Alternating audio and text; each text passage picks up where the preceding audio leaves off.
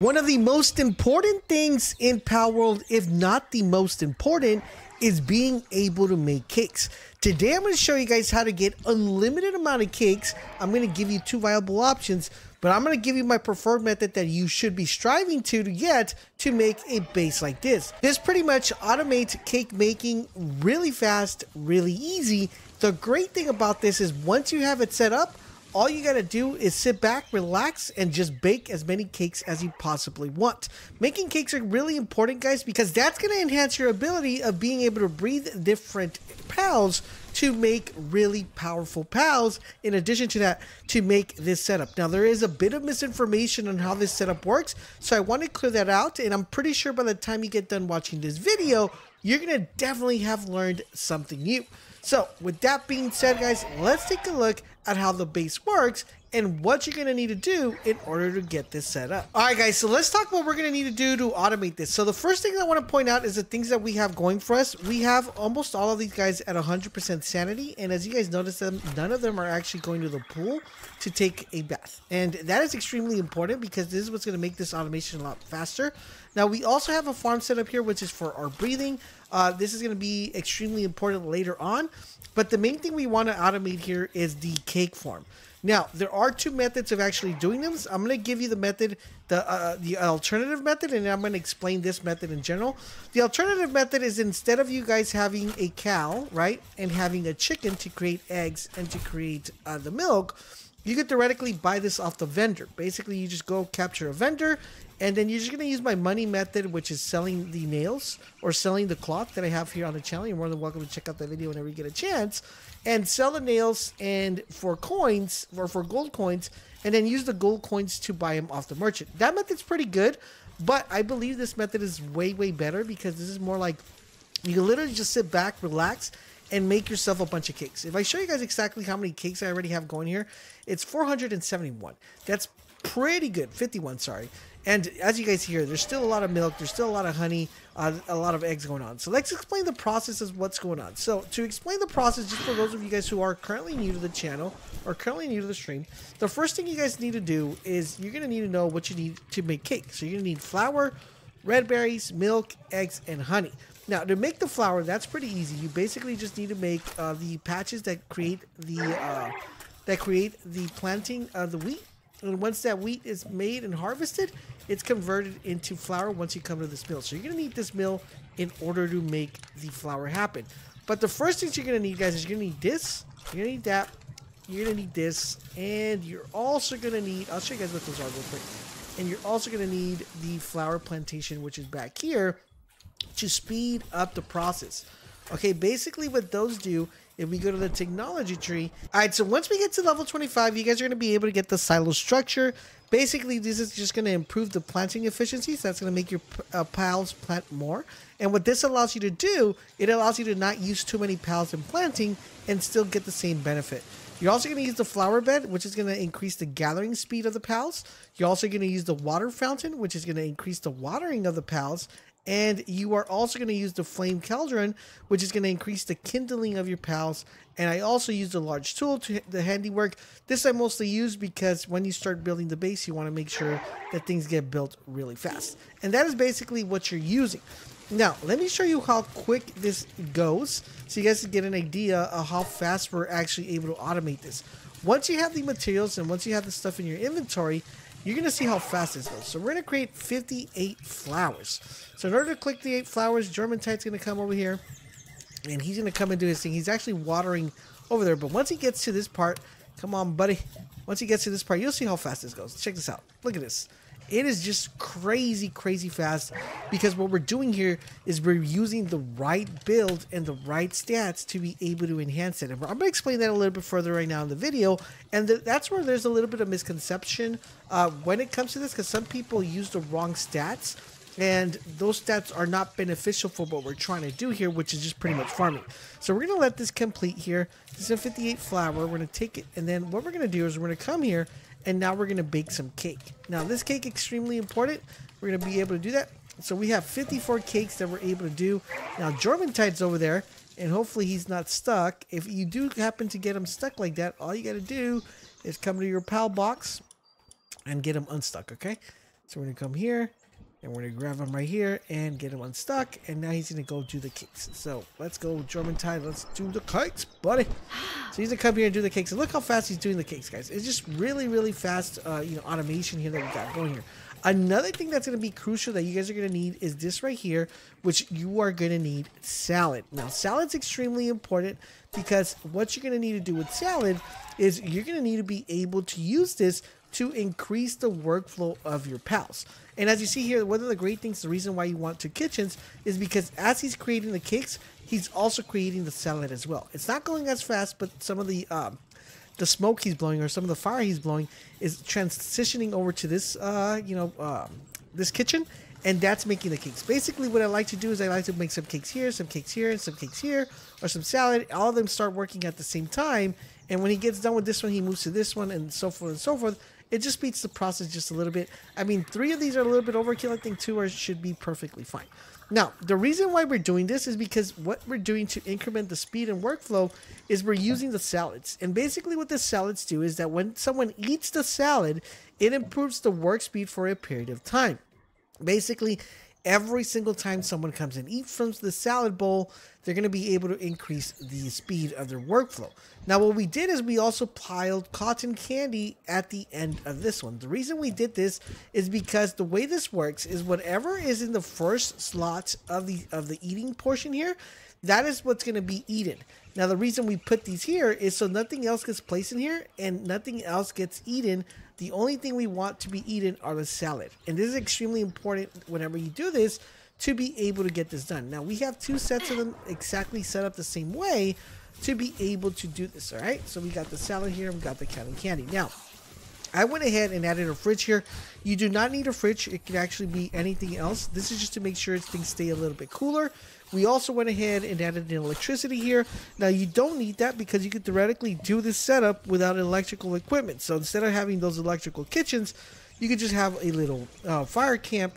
And those don't need electricity. And so you can just set up 3 of them and you don't need electricity at all. So that's going to save you a ton. Now, let's talk about the stuff that we need to do in order to expedite this really fast. So we're going to go to our PAL box, and within our PAL box, we're going to see the characters we have.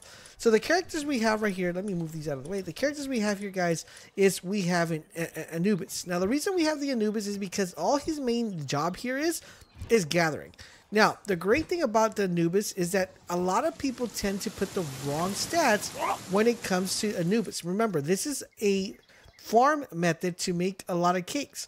And the passive skills that people put on here are really bad. You want to use these passive skills because these passive skills are going to allow you to increment the speed that he gathers and implement the speed of him making cake. So we have Swift here, which is going to increase the movement speed.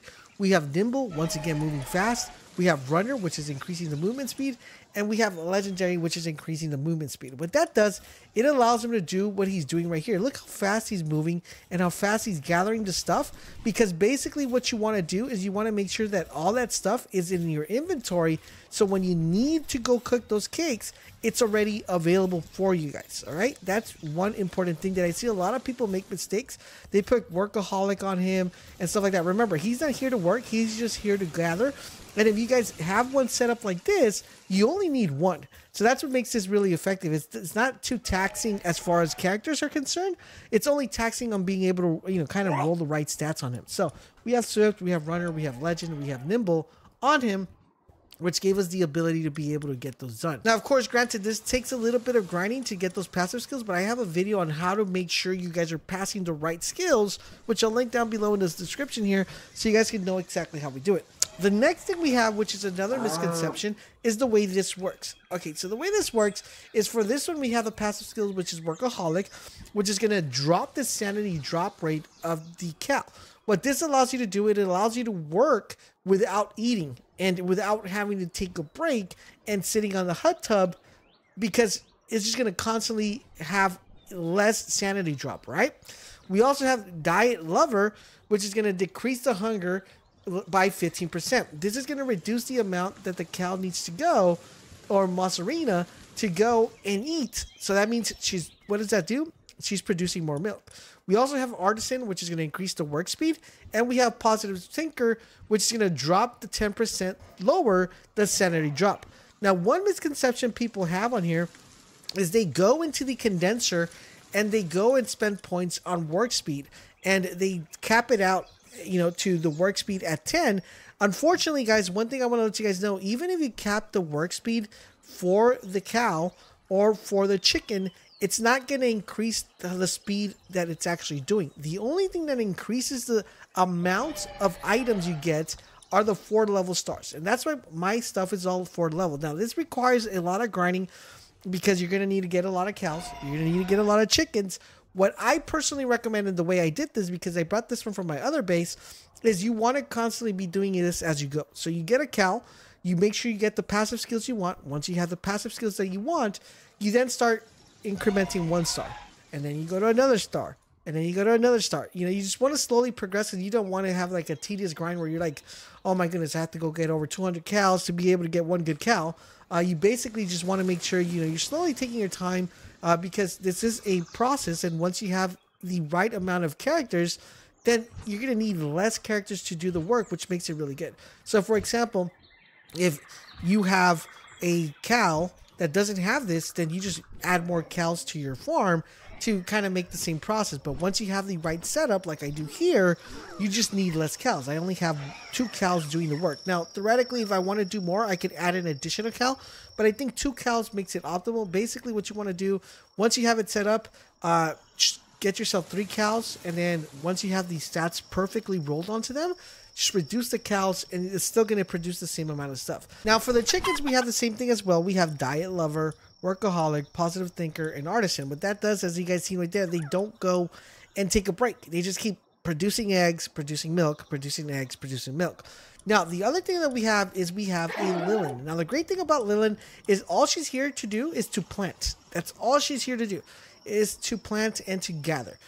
Basically, what you want to do with her is you want to put the same skills. Once again, Artisan, work speed, sanity drop, so she doesn't take a break. Once again, sanity drop as well here, and less eating, so she's just constantly working at the base. A lot of people want to put speed on her, and that just doesn't work out, guys. You just want to make sure that she's constantly working, okay? And that makes it really important because you want to make sure that she's producing the amount of work that she needs to do. Now, once again, the main thing here is you want to level the stars because the stars are going to increase her planting, which is what we really, really want. Now, on her, you could actually upgrade the work speed. I haven't updated the work speed yet, but the work speed should help her plant a little bit faster, which makes it extremely, extremely important. It's not going to help her gather, but it's going to help her plant a little bit faster. And this, I still got to go ahead and take her back to my other base and pass those skills on to her. Now, with that being said, let's talk about what we have as far as the water. Now, this is what I'm sure you guys are here. This is the top of the top. I'm going to tell you guys after this what I recommend if you don't have these characters, okay? So, we have Germantide. Now, the great thing of Germantide, the only reason we have him here is for watering. Okay, watering is the only reason we have him here. Once again, with the same active skills here. And like I said, if you guys want to know how I'm able to pass these skills onto the characters, you're going to want to make sure you check out that video, guys. Trust me, it's going to save you a ton of time. Next thing we have is the 4 stars as well. This is just going to increase his water from 4 to 5. And this just makes it go faster. As you guys saw how fast I was able to do the flower there. It's extremely important, okay? You don't need it, but it's a bit of overkill. But it's just this is kind of the end goal you want to shoot for. Next up, guys, we have Germantide again. Ignis Germantide, which is the fire one, with the same skills. And we have the 4 stars as well. And this one does have Workaholic. This just increases kindling to 5. So it makes it go really, really fast. And we only have 2 of these, which we only have 1 character for water, 1 character for kindling. It reduces the amount of beds you need to make, and just makes it go faster. Now, theoretically, you don't need these guys. So you don't need the Rayhound or an electricity character. And you don't need the Jolt Hog for the fridge. You could actually do without these and maybe add more bees or add more cows or add more chickens. The only reason I have this is because mine's is running off of electricity. But like I said, you could run yours that without electricity, and you guys will be perfectly fine. All right, guys, so for kindling, the ones I would recommend is anything that's 3 or higher. So you have Blasemoth, or you have Phalaris, and then Germantide. Those are the ones I would recommend if you're trying to do the kindling. That should get the job done without a problem. All right, for watering, the ones I recommend is Asarob. This is definitely an easy find in the game. You could also breathe them if you want to. Germantide is definitely the one that I prefer. He's a level 4. But these are level 3s that should be able to do the job done. Sasaku Aqua is actually pretty good as well. So these are the ones you could actually go ahead and get if you don't have yourselves a Germantide. Now, as far as planting is concerned, the ones I recommend is Broncherry, Petilia, and Lilin. These are the top notch that you want to get. Basically, these are level 3 and higher. And those are the ones you want to roll with if you're trying to go ahead and do the planting. Now that you know how to make cake, now it's time for you to make the most powerful pals in the game. So check out this video that's popping up right now on the screen. It goes into detail and tells you what breathing options you have and who you need to make to get the best pals in the game. I hope you guys are enjoying our content here at the channel. If you are, do me a huge favor, guys, drop a comment, drop a like, but most importantly, subscribe, turn those notifications so you guys won't miss when our videos go live. Thank you guys for watching, and I'll catch you guys on the next one.